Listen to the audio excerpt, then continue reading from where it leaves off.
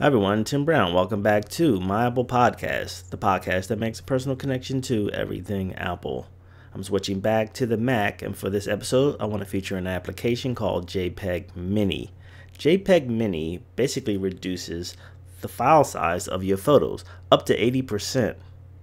This particularly comes in handy when you're setting up images for a website because it will help to increase the load time, or should I say decrease it. And let me show you how this works. I'm going to go ahead and pull up a Finder window here. And as you can see, I set up two folders. One is labeled before, the other after.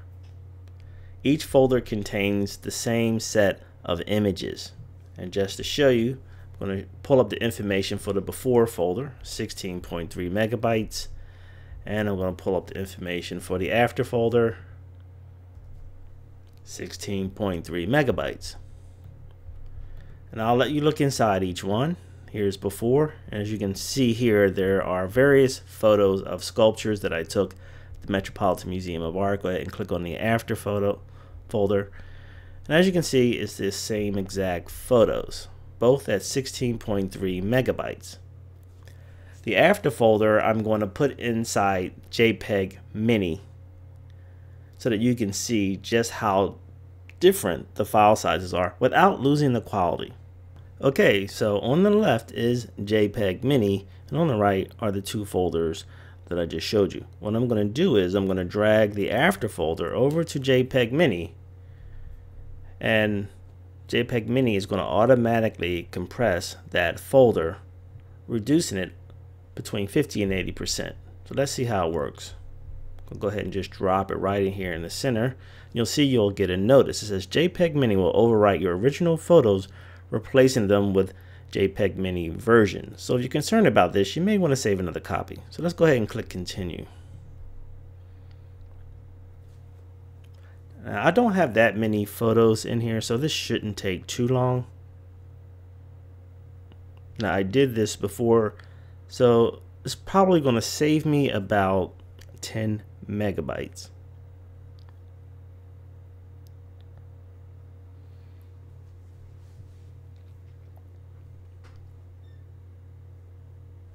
We're almost done. Great. So as you can see, it saves me 10 megabytes. Now the true test. Did it affect the quality of the photos? Let's find out.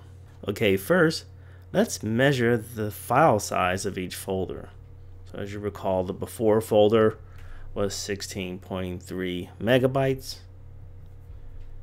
And let's go to the after folder. Is now 5.4 megabytes, so roughly 10 megabytes was saved during that compression process.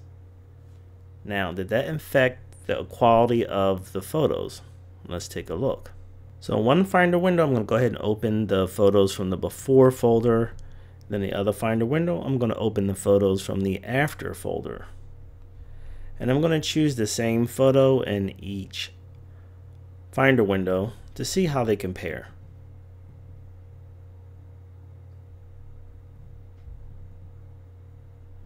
Okay, I'm going to spread them out here a little bit so you can see both of them. Okay, I'm going to go now to tools for the before folder, and we see here that the photo is 1600 by 1200 pixels, 72 resolution.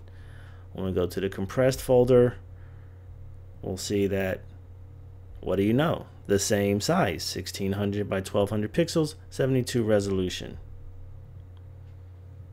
Wow. How did the application do that? Do you notice any difference in quality? They're virtually identical. The only thing that I could possibly see, and it's just very subtle, is that maybe the photo on the right has a slightly stronger contrast, but you can barely tell. So let's read up on this technology. What exactly goes into this technology that enables them to pull off this incredible feat? So let's visit the JPEGmini website to see if we can get an explanation of what this technology is all about. So here's the technology page. I'm going to scroll down to components, and I'm going to go ahead and just read this aloud to you. JPEGmini technology has two main components. The first is an image quality detector, which imitates the perceptual qualities of the human visual system to determine the maximum amount of compression which can be applied to each individual photo without causing visible artifacts. The second is a unique JPEG encoder, which adapts the JPEG encoding process to the original photos, creating the most compact representation of the photos that is possible under the JPEG standard. Combining these two components enables JPEGmini to achieve an extremely high recompression ratio of up to 5 times or 80% reduction on digital photos, depending on their resolution. And that's JPEGmini. You can find it in the Mac App Store for $19.99. Thanks for tuning in for another episode of My Apple Podcast. My name is Tim Brown. Check me out at myapplepodcast.com. You can also find me in iTunes, on Facebook, as well as Twitter. Until then, I'll see you next time.